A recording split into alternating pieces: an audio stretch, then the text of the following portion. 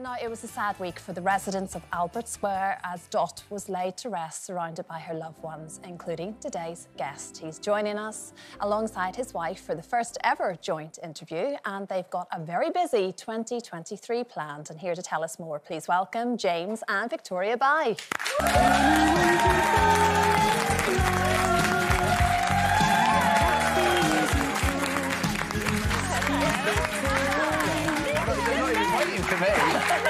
Lovely. She left you standing. Is this a nice novel day? It is. I'm usually on this side and sat with you lovely people, so this is really weird for me to be sat here. No, that's lovely. It's lovely to have you both together, and I know it's been a completely crazy couple of months for you as a family and everything else. We've just mentioned, of course, those very emotional scenes in EastEnders this week as well. James, what was that like to be part of? I mean, she was such an iconic character of the soap for so synonymous with it, really, for so many years. Yeah, June was just an incredible character, so I was very fortunate to work with her, to share the stage with her and stuff. So to say goodbye was, it was an emotional week, and because we never got the chance, did you, really, to say goodbye when she actually passed away? Exactly that. So for us, obviously as actors, to play that we were saying goodbye to June as much as we were saying goodbye to Dot. So it was a tough. There were a lot of real tears, weren't there? Yeah, and I feel like the production, they've done such a... We watched it, and they've done such an amazing job bringing it all together, and so many people have contacted me on social media and in the street and stuff, said, you know, how they were just, like, moved by the whole story. And isn't it like her real kids were in they were, so they came along and sat in the back of shot and stuff, so that was amazing as well, to meet them as well, so yeah. It was interesting to watch it and feel you were watching a real funeral. You know, it wasn't... People weren't acting, they were actually saying goodbye, so it was really sad. And, it really moved us watching it last night. It was done in the best possible way, I think, from a viewer perspective as well. This weekend, though, a very, very different end of the week, in fact. James, Strictly, the final. I know. Oh, my goodness. I mean, it's just one of those shows, I know you very feel like this, when it comes to Christmas. It's once Strictly starts, it's the perfect build-up. It's officially the Christmas festive season. And I know, I mean, you're very aware of television and being in this, you know, in front of the camera, but that was such a different experience. Oh, yeah, and I said this to you, didn't I? Like, the whole Strictly thing, like, I felt like I'd never done TV in my life. It was a completely different experience, and I am no dancer, as I'm sure now the nation will agree with that. But you know, it was. You were great. Oh, you did really well. Thank you. See how I queued it up. No, you actually really were great though, because you genuinely never had dance experience, did you? Do you know what it was, right? I didn't have a dance experience. I was very lucky. Like, Amy was a fantastic teacher, but I just, you know, and I learnt this very early on in my journey in Strictly, is just to, and it's a real cliche, but to enjoy it. I knew I wasn't going to win it, like, genuinely, because there were so many talented people in this year's lineup. So I just had to go out every week and make sure when I walked off that I'd given it my all, and you know, the judges said stuff. It's still hard when you're under pressure. When you found out you were doing it and he told you, what was your reaction? Because obviously you hear about the Strictly curse. So were you like, a bit... Do you know what? I'm not going to lie, I was really nervous. And we've got a great relationship. We've been together for 16 years. But, you know, these girls are gorgeous. They're in their 20s. So are you. They've got thank you. That's what I said. No, they haven't had 3 children.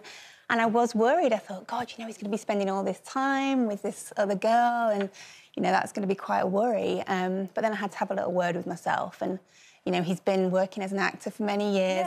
And I've seen him pick Lacey Turner up, who's gorgeous, and snog her on a washing machine. And that wasn't even on EastEnders. As Martin. And so I thought, do you know what? If I can deal with that, I can deal with the Foxtrot. Absolutely. You did amazing. It's actually refreshingly honest to hear you say that, in fact, because I'm guessing every single couple has exactly that thought process. But if I ever get to do Strictly, I'm only doing it for the curse. So whoever I'm with needs to know. I mean, the men are quite tasty. Oh, my, I'm telling you. Now, you say you guys have been together 16 years, so you met in a supermarket. We did. Car park. We met in the car park. In the car park, yes. What was he doing? I was collecting the trolleys. No, he wasn't. So James was a young out-of-work actor, and I was doing a bit of shopping, and he was doing a promotions job in the corner, giving out fruit jellies. and I must have really liked the fruit jellies, because I went over And you could win a competition to go on holiday. And he said, now, if you enter this, you have to take me with you. So, yeah, but what was he dressed as? Well, yeah, he was dressed with red lycra trousers inside a giant pineapple. I was smitten. Wow. So how did you go from that to your first date? Who asked who for the number? She avoided me, actually, funny enough. Once I think you came to your senses and thought, why am I going to date with a pineapple? How have I agreed to go out with this guy that I just met in a car park? I think my mum was like, Victoria, no. This is not a good idea. And anyway, we swapped numbers and he turned up at the pub across the road from my house and he texted me saying, I'm here. And my friends were like... Not dressed as a pineapple. Not didn't recognise you in your ordinary clothes. And my friend said, just go, just stay for one drink and then you can come home. And that's nice. Stayed all night. And you got married, 10 years ago, and you're going to be renewing your vows. Congratulations. What's going to happen? What are you going to do? So, yeah, we're off to St Lucia. Yeah, so we honeymooned there, and it's a real kid-friendly venue. And when we honeymooned, we were like, if ever we get, we're lucky enough to have children, we'd love to come back and bring the kids here. And we're quite romantic, aren't we? As a couple, we are quite romantic. He's very romantic. Yeah, so to renew our vows and have the kids there, like, involved in the wedding is actually really special. Do you know Blackpool's quite kid-friendly? Yeah, that is true. I didn't get to Blackpool, though, did I? Thanks for bringing that up.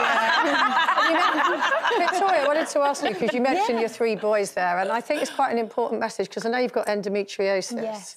And a lot of people that are diagnosed with that, suddenly the first thought is, I will never have children. Yeah. So tell us a little bit about your story. Yeah, so we had the first 2 children, really lucky. It was easy conception, everything was going to plan, and then we always knew we wanted a really big family, so we started trying for number 3. Just nothing happened, so I thought, this is odd.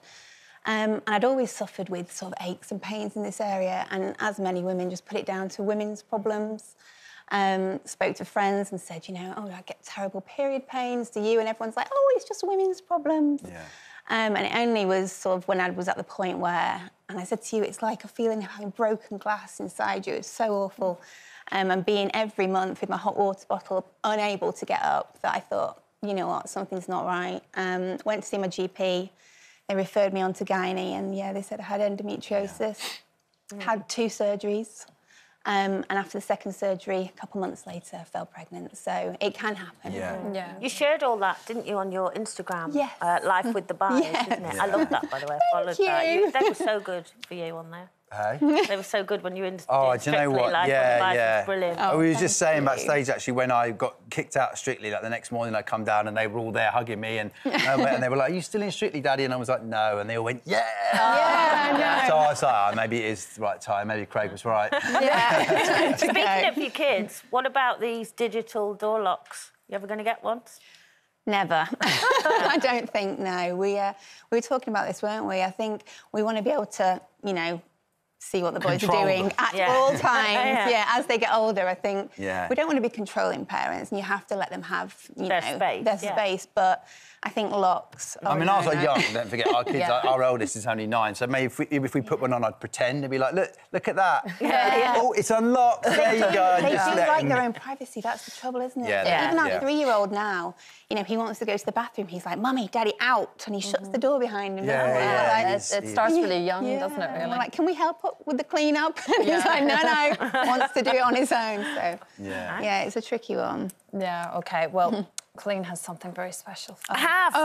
So we do, when we have This is couples on, this is really, it can be. Colleen, you're up for that curse, aren't you? I'm up for the curse, She's going to make it happen. We do, when we have our married couples on, or couples of any kind, we always do a kiss cam, but because it's Christmas, we're doing a mistletoe one. So get ready. I have to hold it open. My arm's going to be in it. I don't know, I'm getting a bit confused there. There you go. It's Colleen. Give it to you and hold it over the 2 of you and do a kiss cam. There you go. That's lovely. There's a Christmas card. That's nice. We just go round. You're all right with that? Go on, do the loose women curse. Thank Thank you so much. It's so lovely to see you. Thank you for having us on. Good luck with the wedding vows. And of course, EastEnders back again tomorrow night, 7:30, BBC 1. Thank you. Have a lovely Christmas. Thank you. Lovely to meet you. Thank you.